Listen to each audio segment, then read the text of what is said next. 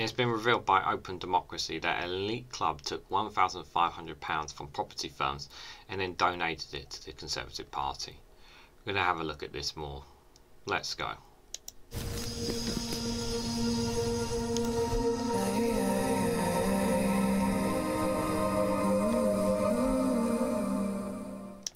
Good morning, good afternoon, good evening, guys, wherever you are in the world. This is REGANELITE here with an article from Open Democracy with the headline that it's been revealed that elite club took £1,500 from property firms and then donated them to the Conservative Party.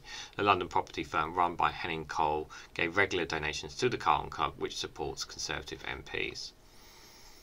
I don't know about you, but this smells and stinks of corruption, of people putting their hands in their pockets in order for more influence in government. Don't know about you, but that's what I feel that this is. But let's read into it, guys. A dark money group that helps bankroll the Conservative Party has in turn taken donations worth six figures from businesses linked to wealthy foreign nationals who are banned from making their own political donations. So instead of going directly into it, just going to go going around and under the table court schemes from the looks of it. Analysis by Open Democracy showed that the Carlton Club, an elite private members club in London that has long funded the Tories, has handed out more than £247,000 to the Conservative Party and its MPs since last election. But the Carlton Club has itself received well over half of that sum from two companies run by wealthy Swiss, German and Russian nationals who are not UK citizens. Under election law, only UK citizens are allowed to make political donations, but loopholes allow their money to be passed via third parties such as these. It is 2 years since an independent government advisory group, the Committee on Standards on Public Life, urged then Prime Minister Boris Johnson to close the loopholes, something he nor his successor have done. I wonder why, guys. So clearly, I mean, we already are aware of Russian money being pumped into the city of London, and my understanding is that they still haven't closed the holes on that whatsoever, and we don't know why. Probably because they like taking Russian money. But the fact that Boris Johnson was advised to do this as well, and we know how close Boris Johnson was to Lebedov, and Lebedov obviously with Russia and a former KGB. So he wasn't going to do anything. He was never going to do anything, Prime Minister Boris Johnson. Records show that one of London's biggest property investment firms, Strandbrook Limited Edition, has given £1,500 to the Carlton Club and its political committee, which hosts speeches and closes aligned with the Conservative Party since the last election. So basically, the Carlton Club has basically become a feeder to to foreigners and foreign people, foreign companies, as a way of going straight into the hands of the Conservative Party. Strandbrook Limited only directors are tycoons Henning Cole and his daughter Joanna Cole. Both are German nationals, while Henning Cole is also Swiss, according to the Sunday Times Richelieu. Henning Cole and his family are worth an estimated £1.1 billion. The company owns Shell Mech House, a Grade 2 listed building also on the Strand in central London that has bought £494 million. Reports have also linked the cons to other prestigious addresses in the capital, including the House of Fraser department store in Oxford Street and the London offices of Manchester United. You're just giving everything to foreign investors, guys. I'm not going to own anything.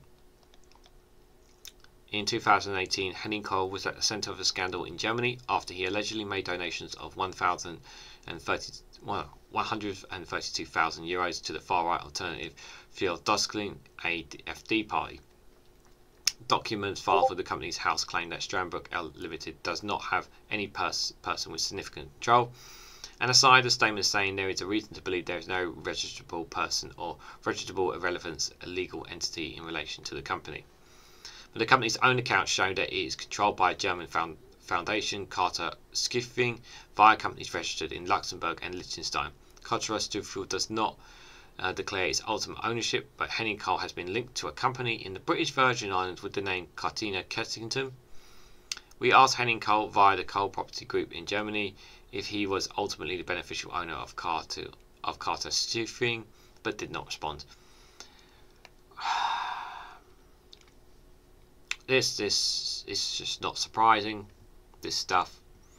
Like, and the thing is, it's like, how are you supposed to trace this kind of stuff anyway?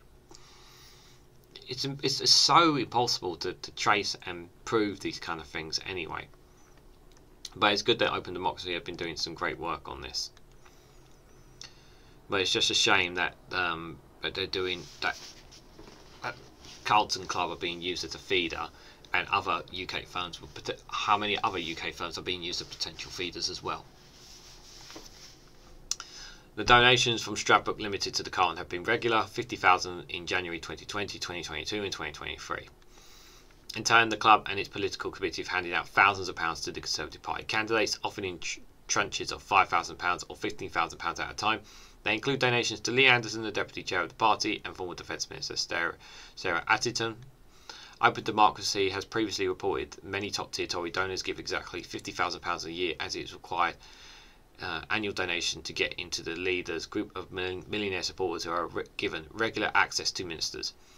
The membership of the elite group is unknown after the party stopped publishing a list. Yeah, I wonder why they stopped publishing the list. In 2021, the Carlton Club also received a £4,000 donation from Relia EM Limited, a company run by elite lobbyist Sergei Pishkin. Pishkin tried to donate the $2,400 directly to the Conservatives in 2018, but the money was rejected. Officials said they were unable to prove that he was on the UK electoral register and labelled him as impermissible donor. Before becoming a British citizen, he told Open Democracy that his donation was declined because I have a Russian passport. Yeah, it's a bit suspicious, if I'm honest. As a lobbyist, Pushkin offers his clients exclusive access to UK government ministers and has met with the likes of Boris Johnson, David Cameron, Theresa May and Liz Truss.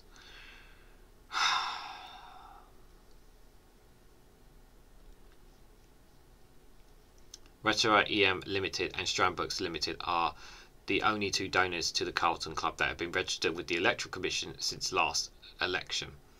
It has not publicly documented where the rest of the club's money come from. Of course they're not going to tell you where the money's come from. Of course they're not going to tell you. Election experts have long warned about loopholes that can be used to party to get around the ban on foreign donations. The Carlton Club is an example of uncooperated association, a type of organisation that is not required to file accounts with Companies House.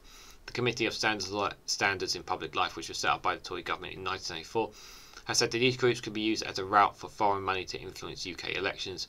This 2021 reported. Regulating election finances says no transparency is required when these groups donate to individual MPs, and the people funding them are not required to permissible donors. The committee presents the government with 47 recommendations to reform electoral finance, including a clampdown on unincorporated associations. But 2 years on, none of the reforms have been implemented. George Haviland, a senior legal researcher at the Spotlight on Corruption, told Open Democracy, because unincorporated associations will reveal a secrecy over donations, it can be used to conceal the identity of activities of donors and disguise vested interests. There is also a real risk that they can be used to channel foreign money and proceeds of crimes to political parties. They repeat a critical vulnerability to its profoundly damage to our health and our democracy. He added it's time for a serious discussion led by the Electoral Commission about prohibiting donations from unincorporated associations altogether to tackle this major loophole in the party political finance. Yeah, because that money is going to be used, they're going to throw, like, these kind of parties are going to throw absolutely everything to gain influence and power within our government, guys. And really, the first thought I would say from people is this is not surprising. The Carlton Club is clearly from Open Democracy revealed here that they are being used as a feeder in order to channel money from foreign owners and investors into the Conservative Party in order to gain influence. This is just, it needs to stop. This money donations need to stop completely. It's damaging our democracy and our integrity, and it undermines our politicians. And rather than looking at our values, they're looking at the interests of others. And and it's continuing to cause damage to the country. But what do you guys think? Are you surprised by this at all? Let me know down in the comments below what you guys think. Like, share and subscribe as always. Thank you very much for watching, and I hope to catch you all very, very soon.